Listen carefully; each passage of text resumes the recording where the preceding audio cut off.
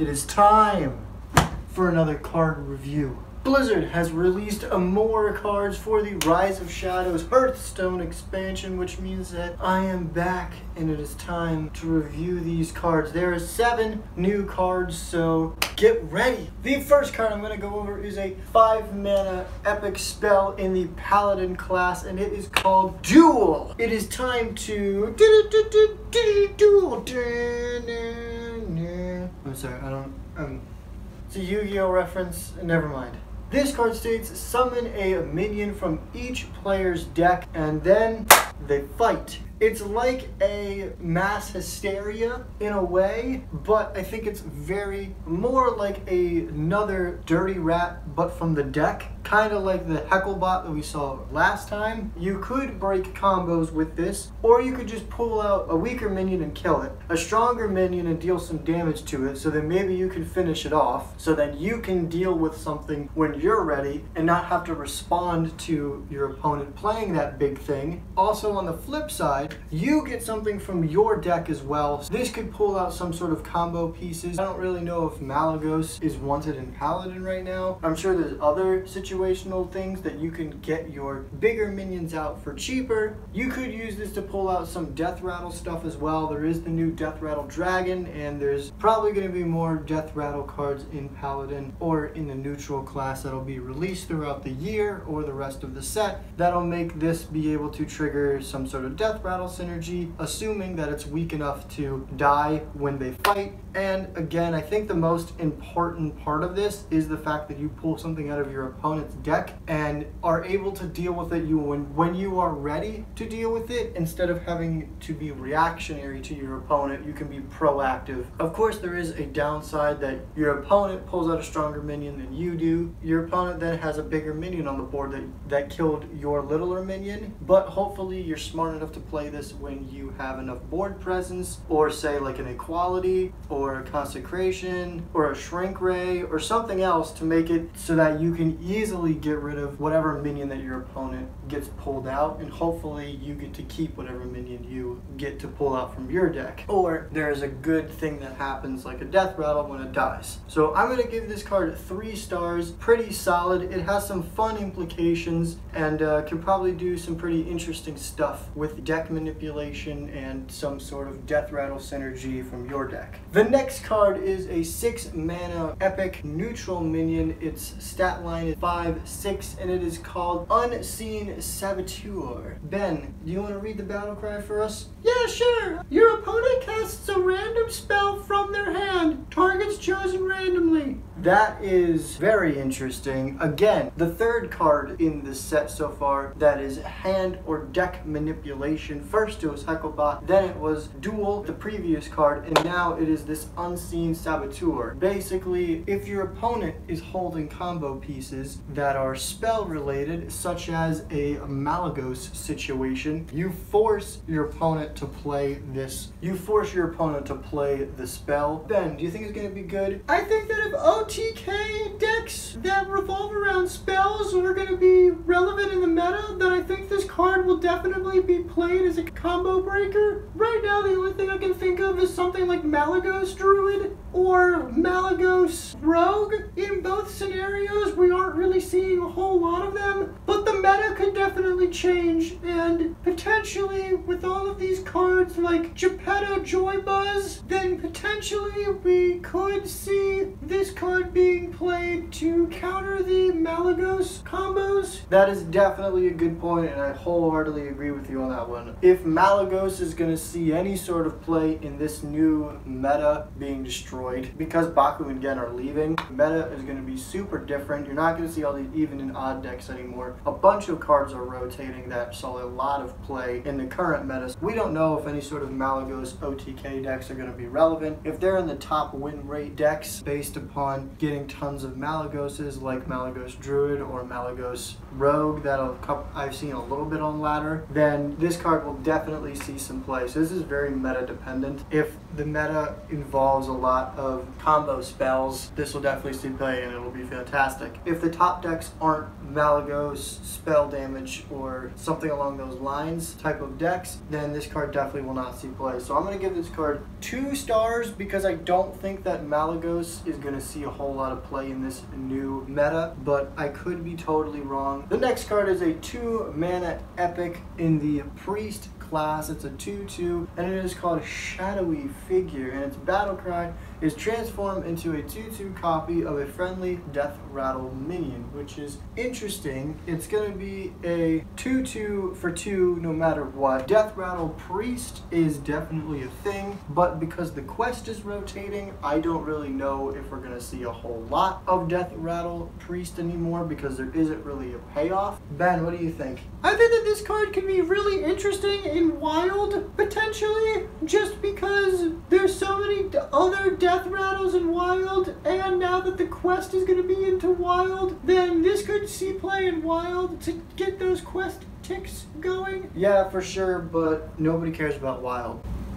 I don't think this card is going to see much play. I don't think it's going to be super fantastic. The main part of the Death Rattle Priest synergy is gone, which was the quest. There's a lot of Death Rattle cards that are still in the Priest class in Standard, but there's no real incentive to play those besides the fact that you just get value off the Death Rattles, and I think that there's going to be a different Priest meta, and because of Mass Resurrection, I think the Resurrect Priest will still be relevant, and I don't think Death Rattle Priest, because the quest is leaving, is going to be relevant. So I don't think this card is going to really see any play because there's no reason to have like 4 loot hoarders in a deck, because you could like copy a loot hoarder, or you can copy like the one Death Rattle mech. You can copy the lackey generator for the Priest class, which is also a Death Rattle. I don't see a reason for you wanting to play more than 2 of the same Death Rattles just for the Death Rattle value. So I think this card is going to fall short. So I'm going to give this card 2 stars. It's not terrible, but it's going to fall short. There is a new legendary, and it is really pushing Paladin in a very specific direction, and I am so goddamn excited about it. Ben, are you excited? Oh yeah, I am super excited. Let me tell you guys, this is a 10 mana legendary Paladin minion, and it has a 4/12 stat line, which is really good. And it is called Nozori. Its battle cry states restore both heroes to full health. This is a dragon, by the way, which is very important in the Paladin class now. That is absolutely correct. It is very, very important. This really supports 2 archetypes right off the bat. We get another dragon in the Paladin class, so that is fan-freaking-tastic. This can be buffed with Dragon Speaker as well, which makes it a 7/15, which is mind-bogglingly crazy. Aside from the obvious dragon synergy going on here, it also supports Heal Paladin, which is very interesting. They tried to push that in the last set in Rostakon's Rumble with new cards that gain benefit from healing, cards that heal you, and the legendary Troll Lord guy who destroyed all of your health and turned it into armor. Unfortunately, if this was 7 mana, I would say this is really fantastic and you would be able to destroy all of your health, turn it into armor, and then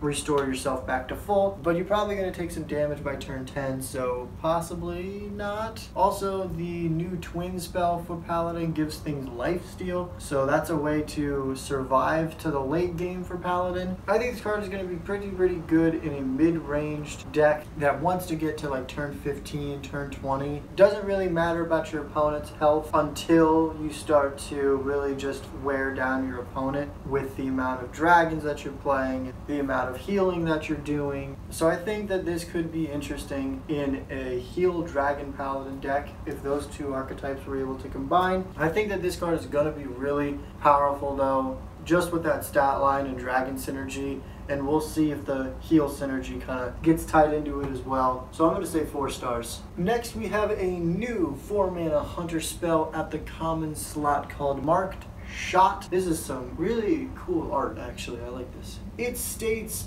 deal 4 damage to a minion, discover a spell. Now, Ben, you know what this reminds me of immediately? Oh yeah, this reminds me of Flanking Strike for sure. Flanking Strike was deal 4 damage for 4 mana and get a 3/3 wolf. Now, this, if nothing else showed you that the design philosophy at Blizzard has changed, this card should really show you. This is an exact copy of Flanking Strike, except for the fact that it has its new philosophy when it comes to card design instead of their old philosophy. Flanking Strike was very much about board presence and creating a board, which a lot of the last 2 years has been about. Paladin, Secret Hunter, Secret Mage, Secret Paladin, all of these cards are all about getting board presence and building a board. And this new set is all about generating value and having hand resources and that kind of thing. So this is this set's and this year's Flanking Strike. That being said, which is better? Having a 3/3 body or discovering a spell? I would say discovering a spell. Hunter spells are generally pretty alright. There's a lot of secrets that you can discover that is pretty good.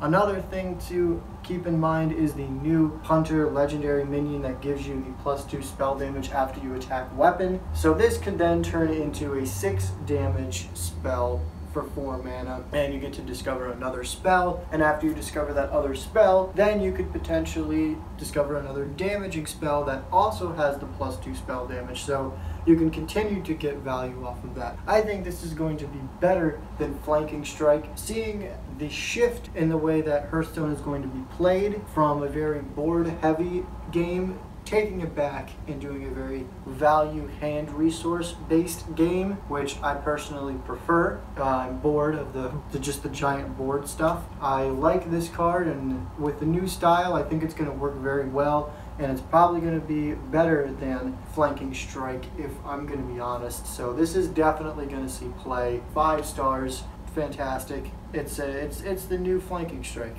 So we have another legendary. This is a 8 mana priest legendary with a 6/8 stat line, and it has a continuous ability that states, at the end of your turn, summon a friendly minion that died this game. Really, again, pushing Res Priest. Even after Spellstone is rotated, we now have Mass Resurrection. We now have this card, which I keep doing this, I keep forgetting the names. Katarina Mutineer. I'm sorry, I'm ignorant. It is pronounced Katrina Muerte. This reminds me of the one card, I forget what it was called, but it rotated a while ago. But basically, it was summon all of your minions that died this turn at the end of the turn, which was pretty cool and pretty interesting. I was not playing when that was in standard, so I don't know if it saw play. That's an interesting effect, and obviously it's at the end of the turns. You can't then Divine Spirit Inner Fire like a Res Priest would want to. You would usually like to Spellstone and then wait a turn, and then whatever survived they would go Divine Spirit Inner Fire, and probably kill you. So it can't do that because it's at the end of the turn, but this definitely is good. And Ben, do you want to tell them why? Yeah, definitely. I think this is going to be good because this makes your opponent have to deal with 2 things right off the bat. Katarina Mutineer has to be dealt with, or else your opponent's going to have to continuously deal with a new threat every turn. So I think that a big wall Res Priest deck is definitely going to want to play her. That is absolutely true. You brought up a good point that I didn't think about at first. If you can bring back like big wall taunts, she will survive the minion onslaught that she would see if she rezzed something that wasn't taunt. So definitely big priest, wall priest, taunt priest, however you want to call it, is going to run Katarina, and Mass Resurrection is going to really help that as well. Big taunt wall res priest with the Divine Spirit Inner Fire to finish out the game is definitely still an option, I think, and it's looking even better than before with some of these new cards and now Katarina coming into play. So 4 stars. This is a very, very good card. Obviously, you have to build your deck around the type of minions that you want to have resurrected, but we have already seen Priest do that anyway, so that is fine. So I think this card is definitely going to be good, and 4 stars. So the last card that I'm going to talk about today is a 8 mana epic neutral minion called Batterhead, and it is a 3/12 minion. And whoo boy, that is a big boy for 8 mana. Immediately right after Katarina, I'm thinking you can mass resurrection this boy and then later Divine Spirit, Inner Fire potentially. But also it has an interesting effect. It has a rush, and after this minion attacks and kills a minion, it can attack again with no cap. This is a very interesting mechanic and idea that they're trying to work with here. It definitely has a lot of health, so it can survive multiple attacks, but will it be able to kill something? I don't really know. Potentially, maybe. It only has 3 attack. It can only kill things with 3 health or less. One thing that I didn't really think about, especially in the overkill cards, is you don't have to do all of the damage at once. If you drop this card and your opponent has a bunch of weakened minions already, you can just use this as a big board clear. Obviously doing some big brain math to make sure you don't accidentally kill Batterhead before you're done attacking everything. But this can definitely be an efficient board clear. A lot of aggro minions have low health, and if you manage to survive till turn 8 against aggro, then you can probably drop this and clear their board of aggro stuff. Because the aggros don't have a lot of health, and the 3 attack will most likely be able to kill them. So a lot of versatility, definitely an interesting and fun mechanic, and I'm going to give this card 3 stars. I think it's going to be played if there's going to be an aggro meta, but I don't think that this set is really supporting a lot of aggro stuff. And with the even and odd rotating because of Baku and Gen leaving, that definitely significantly lowers the amount of aggro stuff as well. I just thought of this as well. You could put this into Paladin and play the 1 mana spell, give this minion 3 more attack, and that could then make this a 6/12, which is way more appealing for 9 mana instead of 8 mana, being able to kill a much wider variety of things. So putting this in Paladin with those small buff spells could be an option if you wanted to do something like that as well. But yeah, I'm still sticking with 3 stars. Very cool effect. Potentially could see play. So that is all of the cards that have been released on the 29th. So hopefully you guys enjoyed. If you did, leave a like down below and comment what you guys think about these cards. I am really curious to know what you guys are thinking about this set. Please do join me in the Discord. There is a link in the description. Check out that. Come talk to me in the Discord. We're talking about the new Hearthstone set, the Magic the Gathering, Pokemon, the whole bunch of stuff, because I do stream as well. I stream Pokemon, Hearthstone, Five Nights at Freddy's, Magic the Gathering, and a whole bunch of other games. So come check it out. Hit that subscribe button and notification bell to get notified when I upload videos and go live, because I will be posting a video every single day, because they're going to be releasing cards every single day, and I will be keeping up with it. If you want to, check out the links in the description for social media. I have Instagram, Facebook, and Twitter, and I post on there when I'm about to go live, so I would super appreciate it if you would check that out as well. I sometimes post some other stuff on there, but it is mostly like an announcement board for videos and live streams, so go check that out. And if you want to support me monetarily, I would super appreciate it. I have merchandise. Go to the Redbubble link down below, or you can support me on Patreon, and I would super duper appreciate it. Both of those links are in the description. And if you want to tip me while I'm streaming, I have tips set up through Stream Elements, and I would super appreciate that as well. But other than that, Michael from StevensvilleGamers is going to be signing off now. So 1, 2, 3. Oh yeah!